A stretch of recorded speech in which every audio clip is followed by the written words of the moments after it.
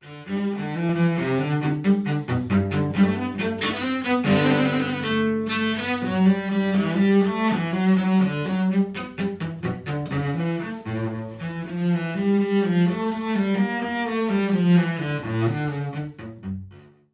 have been playing cello for about 40 years of my life.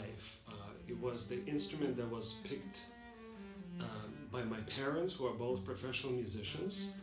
And interestingly enough, they were not planning on me having this as a profession. They wanted me to study music so I can be an educated, intelligent person with wide scope of knowledge. And it so turned out that it became my profession. I've started making rapid progress at a very early age, at the beginning and the offset of things.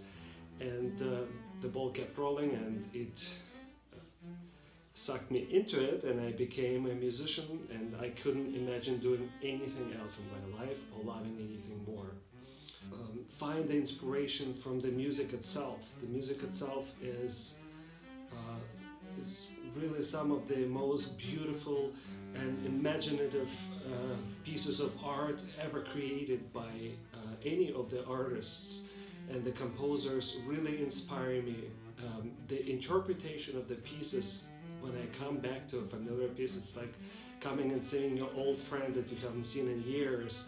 It's never a routine. It's always a search for something better, for something more beautiful, for something different, and looking at things from a completely different perspective. Even though you think you know your friends so well at this point, there's always something interesting to find about them.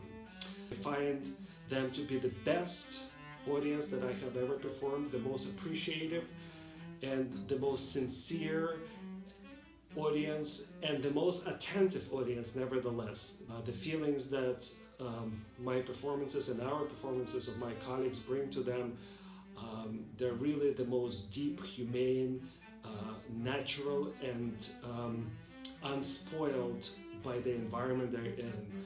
And it has been an incredible source of inspiration for me.